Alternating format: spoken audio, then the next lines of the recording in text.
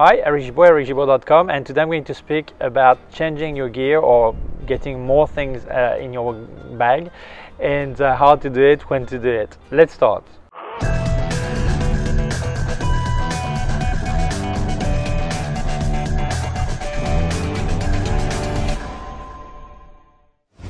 Well, first of all, what I'm going to speak is about reasonable reason for changing it. Obviously, if you just do it because you like it, you can afford it, and you want the latest version or different gear, new gear, whatever, obviously you're free to do it, and I'm no one to advise about that.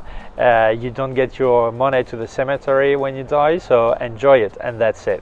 So I'm going to speak about reasonable situation and why it would be logical to change or not your gear. First of all, the first reason is obvious. If your gear is failing, whether it's always or sometime, and you ask for a quote for repairing it and it's not worth it, so obviously it's time to change your gear. So that would be really the reason that is the most obvious. Second, don't forget one thing. If your photography situation has not changed, it means the kind of picture you're doing right now is the same one you did yesterday and last year, and the light situation, the climate situation, whatever, has not changed, and you are getting the result you want. Your gear is giving you exactly what you need. There's absolutely no reason to change your gear. So obviously you're getting back to point one. This is just, I feel like it, and that's it. I want to spend my money on that, and that's it. So no problem with that, respect, and do it. But if the situation has not changed, your gear will give you the same results, and likely if you change your gear you will get the same result because you already get what you want, so there's no reason to change. But if you feel that you fail or you miss many pictures because of your gear, then it's time to think about a situation. Very often we speak about camera bodies, but actually it's also lenses or lighting or whatever. So if, for example, you do sport photography and you need a really high burst rate, and you get, like, what you have is 3 images per second and you would need 10 images per second, obviously you can ask your gear to do it. So obviously there's a problem. If you do low light situation and your picture are really noisy at 800 ISO, obviously maybe you need something that is clean at 3200. And sometimes it's not, you just miss the picture, or the picture is there but it's no good because your gear is too limited for that. So obviously it's time to think about changing, to have more gear to complement what you have. Then there are situations when everything what you do is fine, but you're thinking of doing new things, and then you realize that your gear is too limited for what you want to do. For example, you have right now just a kit lens and you wanted to do super wide angle pictures. Obviously you will need to think about the wide angle lens. Or you just have a wide angle lens and you think about animal pictures at about half a mile away, so obviously you need to think about a tele lens. Or you want to do specific lighting situation and you need some flash units or whatever. So obviously this is something you didn't do up to now, but you want to do, and you need the gear to do it. Or you want to do submarine photography, underwater photography. Obviously if you don't have a case for that or a specific camera for that, you cannot do it if your gear doesn't let you do it. So these are new things you want to try, new things you want to experiment, or if it's your business, new things you want to offer to your clients, and you need the gear to be able to do it. So that's a big reason to complement your gear or buy a new one or different one. Then the first thing you must do is to diagnose your needs, like build, the camera build, is it waterproof, is it dust proof, is it humidity proof, do I need something more solid that can support more vibration or whatever? What's about burst rate? Do I need a higher burst rate? Is what I have is fine. Resolution, do I need more resolution? Is my 10 megapixels enough, or I need 24, or I need 16, or I need 40? We need to check that. ISO, do I need better ISO? Do I need less noise when I go really up in ISO? My lenses, do I need different focal length? I don't know, for example, you want to do animal pictures and you have just a wide angle, or the other way around, or you want to do some macro photography and your kit lens doesn't allow you to do that. So this is something you must evaluate. Luminosity, I need really luminous lens because I'm in work in low light situation, or I want to really have a shallow depth of field. So this is something you must evaluate too. For what you do, you need more sharpness because you actually want really details or whatever kind of picture you do. Very often we speak about camera bodies and lenses, but we forget about lighting. Do you need flash units, softbox, triggers, whatever? Do I need that? All this? So you must evaluate everything you need. Once you've done that list, you must evaluate the frequency of your need. Because it can be, I need it sometimes, once a year. Well, can you avoid to buy that for once a year? Do you really need that? Or you need it sometimes, once a week, or you need it on a daily basis. So obviously the decision will be different. If it's just, yeah, maybe I'll use it, yeah, I need it, but do I really? Well, no. Well, then you're back to square one, and then it's just, you feel like it and that's it. Spend your money and do it. If it's from time to time, but I would like to be able to avoid spending that money, is there some solution? Do a friend can lend me that gear? Can I rent it? Or do I have a solution to avoid using it? For example, when I am doing weddings, I was thinking of buying maybe a fisheye lens once, because I thought, well, it would be great to have one large picture of the situation. This. Then I thought about it. I said, yeah, but this is just one picture. So once per or two per wedding. Is it worth it? Are the client going to pay me for that? No, not really. So can I avoid to spend that money? Yeah, don't do that picture. No one is missing it. No problem. And then before having a super wide angle lens, I had the same situation, and I was thinking that's a lot of money. I don't really do really wide angle. So I was just doing some panorama and then stitch a picture together, and I could avoid it. This way, and if it's a hobby, you may think that, yeah, but I always go along with my friend Peter to make picture, and he has a lens I need, but I need it for one picture every 6 months. When we are together, can he lend me his lens, and I just make this picture, I pay for the coffee or the beer after, and that's it. So think about it. If it's really, if you can avoid it, if it's just because you feel like it, go for it. But if it's just because you really think you need, do you really need it on a daily basis? And obviously, if you need it every day, then you have no other choice than buying it. There's no other option. What gear should you buy? When we think about lenses, there are not too many new lenses. I mean, it's true that they come up with a new version from time to time, but normally it's every several years. There is a new version of this lens, but the one before had been out for 10 years, you know, so it's a slow market. But on camera bodies, this is really different. When we look at the top of the range, they change it every 3 years, 4 years, more or less. Mid-range, about 2 or 3 years, and entry level, they change it sometime less than a year or a year and a half. So are there so much difference between a Nikon 5600 and Nikon 5500? No, not really.